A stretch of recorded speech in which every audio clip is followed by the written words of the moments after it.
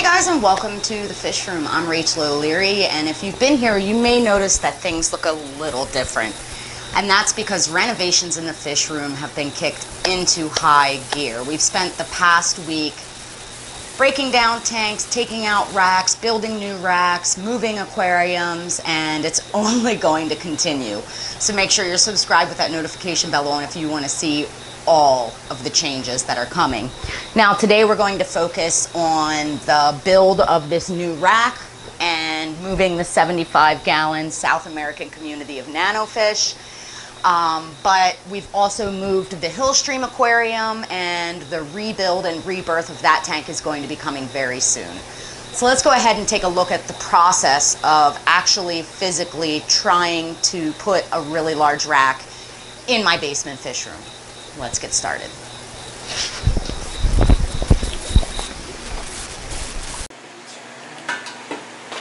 So one of the unique obstacles of trying to redo my fish room is that anything over 7 feet won't fit down the fish room stairs. And what that means is that anything over that we have to build down here, which is certainly not ideal with a room full of fish. So what we did, my husband did, is from the designs that we came up with together, he built the top shelf and the bottom shelf of the new rack for the 150 and the 75s. Then built the legs, and we painted it in its entirety, and then we brought it down here, and he'll grind off the paint in the spots that needs to well, because it's not particularly safe to spray paint in our basement. But we're going to have to do the best we can, otherwise it wouldn't be possible to have the larger shelf down here unless it was built in a modular unit. My concern with building a modular unit or a 2-section stand for the 150 is that is a big tank with a lot of water, and even the slightest imperfection could cause it to have issues with its seams. So instead we get to improvise. We've covered the tanks with fish with blackout curtains. We weren't really sure if welding flash would be an issue for fish, which sounds ridiculous, but you know, it's not like you can tell the fish to turn their heads. And even during the grinding and welding process here, which he's using TIG welding, we have exhaust fans set up out of the fish room.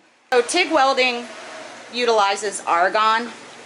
And what Chris just explained to me is that argon purges the oxygen away from where the weld is occurring, so the weld doesn't get contaminated. But the thing that's really nice about being able to TIG weld down here is since it's an inert gas, there's no real risk of significant fumes that could be of detriment. Now, I will tell you, it's kind of aromatic down here, simply because the paint being burnt a little bit.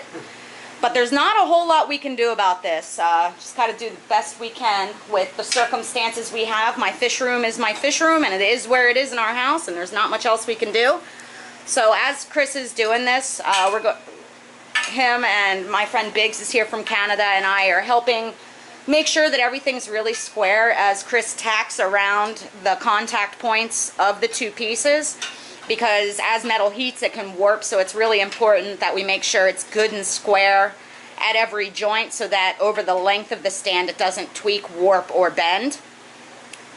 So he's just using these, what are those even called? Triangle? Squares. Squares? They're called squares even though they're triangle. Yeah, so we're using these squares just to make sure that there's not a twist over the length of the stand or the leg.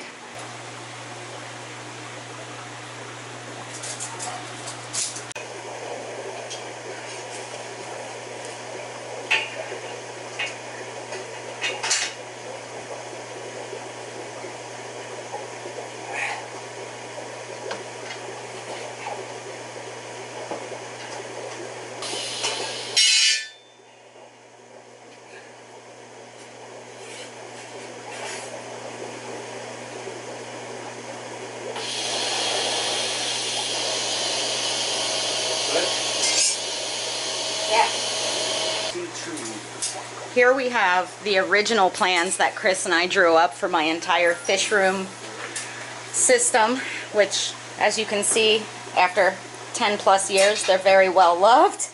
But they're also a great guideline when we're coming up with new stands. Since the 75 gallons that I'm going to be putting and the 150 are essentially the same front to back dimension, we could utilize a lot of the stands, but then we had to think about things like clearance, working clearance into the lower level, since they'll be the same front to back.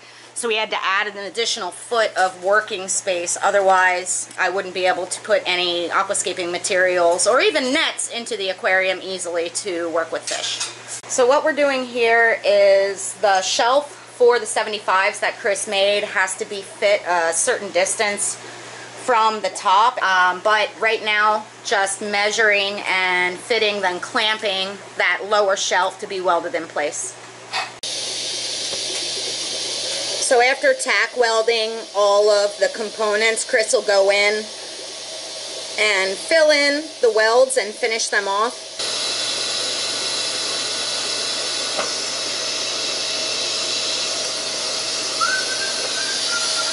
Ooh, that's a pretty one.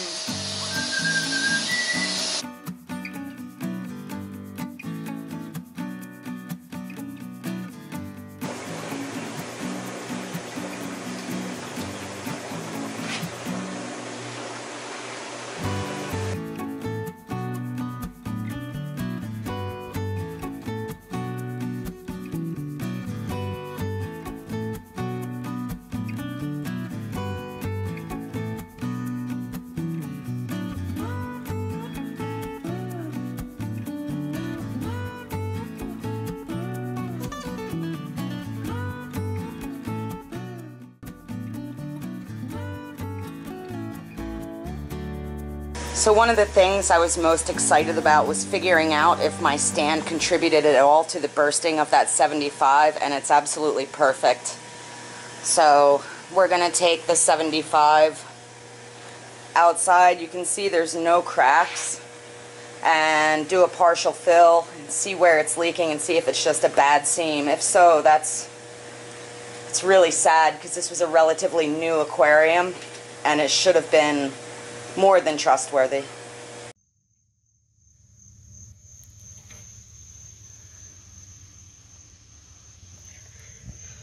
Found where the tank failed. So another thing that has to be done as we're moving tanks out is to readdress the air situation, because since there's only going to be 2 aquariums here, I don't need all these drop downs of PVC, but I'm going to have to run them on the other side of the fish room. All of this is just slip fit, so we're going to pop them apart, cap them off, and reroute it.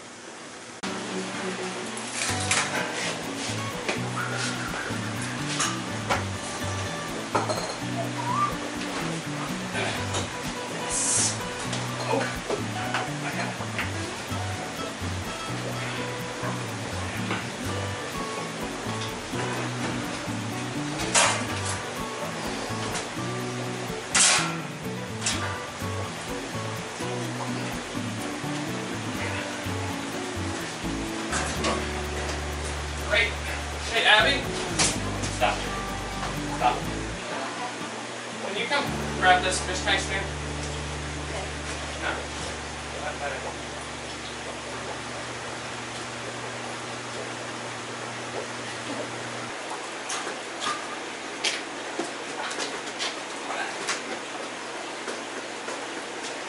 Who put all this crap here? Losers.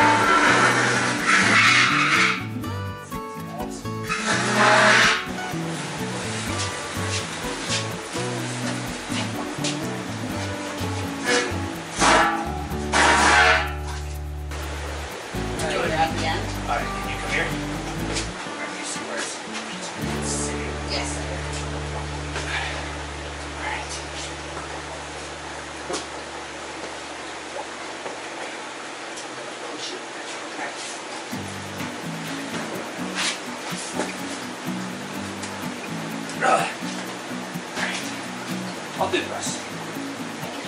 Yeah, we come under there. Let's just get it on the rails. Alright, work. Okay.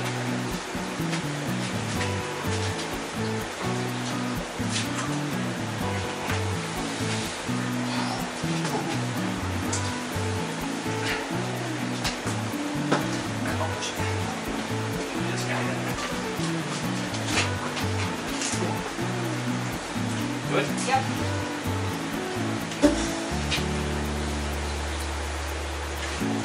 More? Yep. Oh yeah, I guess I'm not at the halfway mark.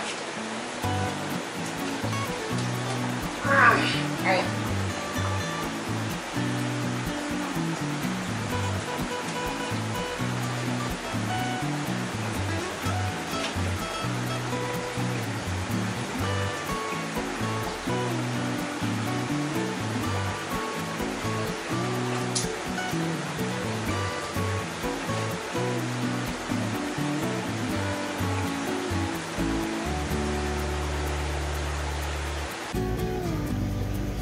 So, the current state of affairs is my corner filters in a bucket, my hillstream fish are in a bucket with a bubbler.